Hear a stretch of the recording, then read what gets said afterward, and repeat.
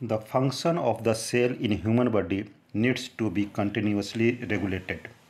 However, the nerve fibers of the neural system do not innervate all cells of the body.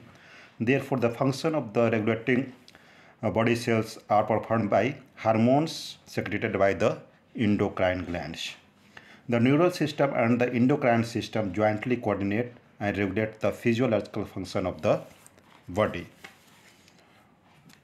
Neural and endocrine system collectively known as neuroendocrine system, and the study of this system is called neuroendocrinology. So this combination neuroendocrine systems. Next, the endocrinology will discuss that endocrinology is the branch of medicine which deals with the endocrine glands and the action of their hormones. Thomas Edison, an English physician and scientist, is known as the father of endocrinology. The human endocrine system consists of different endocrine glands located in different parts of our body. Hypothalamus is situated at the basal part of the diencephalon in the forebrain, and just below the hypothalamus a small pinkish pea-shaped gland is called pituitary gland. It is known as the master gland of endocrine systems. And another gland is located on the dorsal side of the forebrain is called pineal gland. It is a small reddish gland and shaped like pine corn. In this diagram you can see. And next is the thyroid gland. Neck has the largest endocrine gland of the body called thyroid glands. It is composed of two lobes which are located on the either side of the upper part of the trachea. In humans, 4 parathyroid glands are present on the back side of the thyroid glands. There are 4 parathyroid glands, 4 in numbers. And next is the thymus glands, is a lobular structures located between lungs behind the sternum on the ventral side of the aorta just above the heart. And in the loop of duodenum there is pancreas. It is a composite gland or heterocrine glands which acts as both exocrine and endocrine glands. And adrenal gland is situated at the anterior part of the kidney. One pair of adrenal glands there. Gonads consist of a pair of testes in male and a pair of ovaries in female. These glands are in heterocrine glands because they perform both the as primary sex organ as well as endocrine glands. So hormones are directly secreted in the blood and goes to the distant part of the body. Endocrine glands lack ducts and are hence called ductless glands. Their secretions are called hormones. Hormones are directly released into the blood and transported to the distant located target organ. Hormones are non-nutrient chemicals which act as intercellular messengers and produced in trace amounts by the glands and neurons. They are soluble in water and bloods.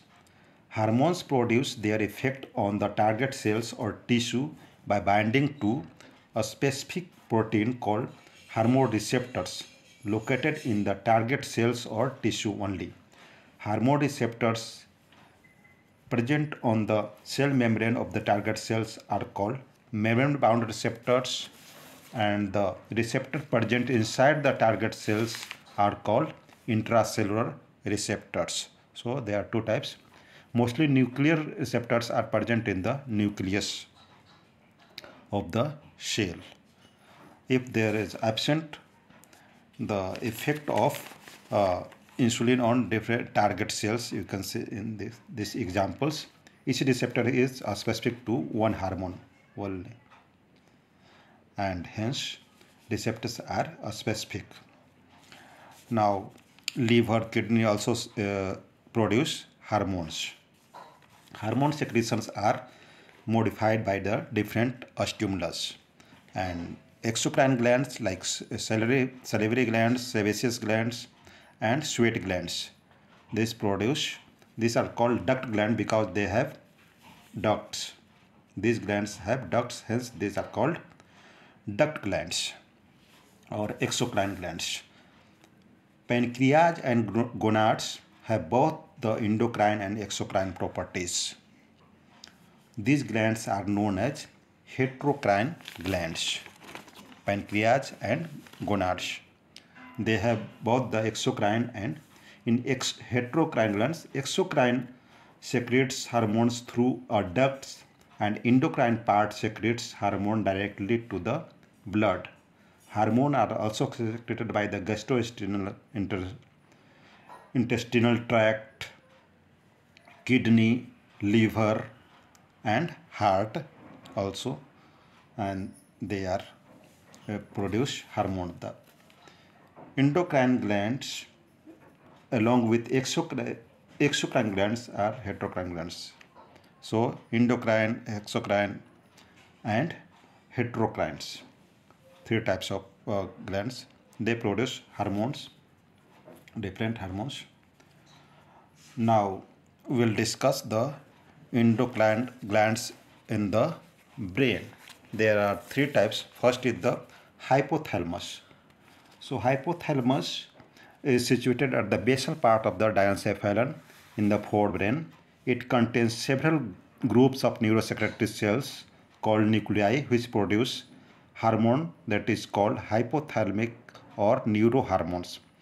These hormones regulates the synthesis and secretion of pituitary hormones. Hormones produced by hypothalamus are two types. This neurohormones, two types: releasing hormones which stimulate secretion of anterior pituitary hormones. For example, hypothalamic hormones called gonadotropins, releasing hormones stimulate the pituitary synthesis and release of gonadotropins, FSH and LH, follicle stimulating hormones and luteinizing hormones. This is the releasing hormones examples.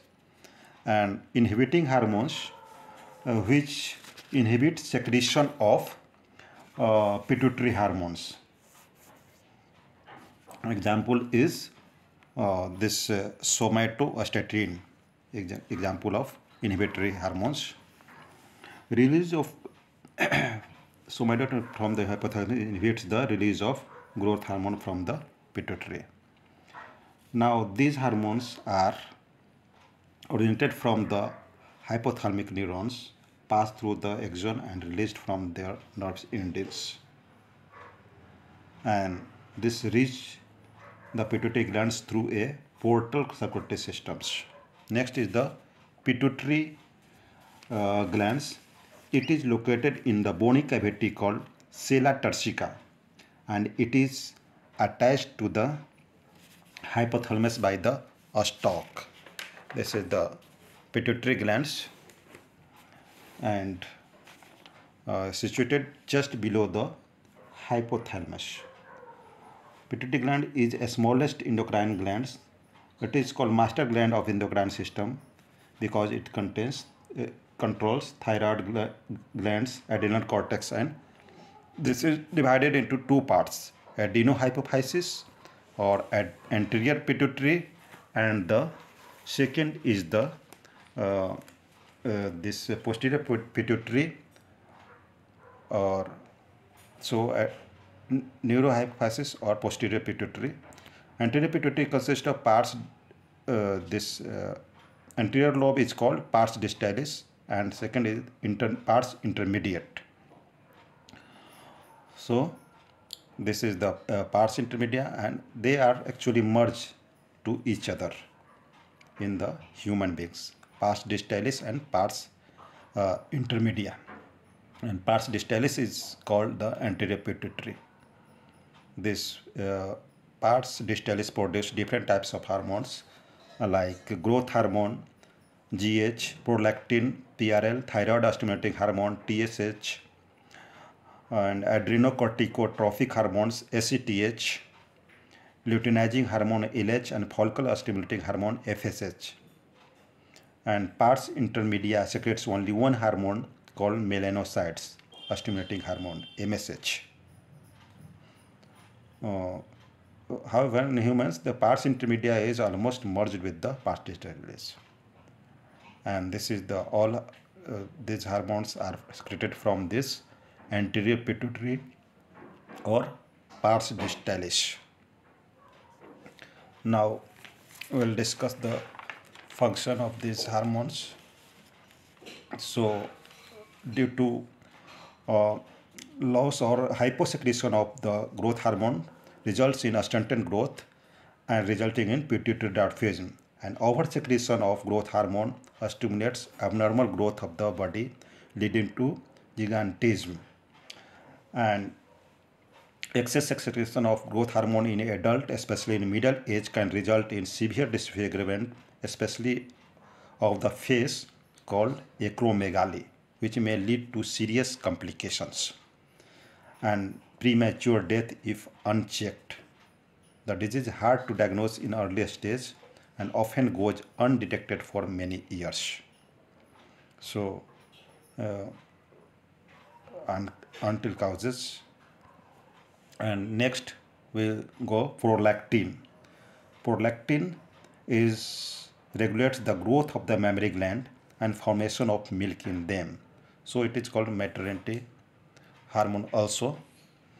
And TSH stimulates the synthesis and secretion of thyroid hormone from the thyroid gland, and ACTH stimulates the synthesis and secretion of steroid hormones called glucocorticoids from the adrenal cortex and the sex corticoids. And next is the LH and FSH stimulates gonadal activity and hence called gonadotropins. In females, LH induces the ovulation of fully mature molecules or Graafian follicles and maintains the corpus luteum formed from the remnant of Graafian follicles. And in males, LH stimulates the synthesis and secretion of hormones called androgens by the leading cells of the testis, and these two hormones. And FSH stimulates growth and development of ovarian follicles in females, and this is called follicle stimulating hormone. It is also helps in spermatogenesis. And next hormone is the this LH and FSH, both are called gonadotropins. And this is the melanocyte stimulating hormone or MSH. MSH acts on the melanocytes or melanin containing cells and regulates pigmentation of the skin. This is the melanocytes from the pars intermedia, secreted from the pars intermedia. And neurohypophysis produce two types of hormone.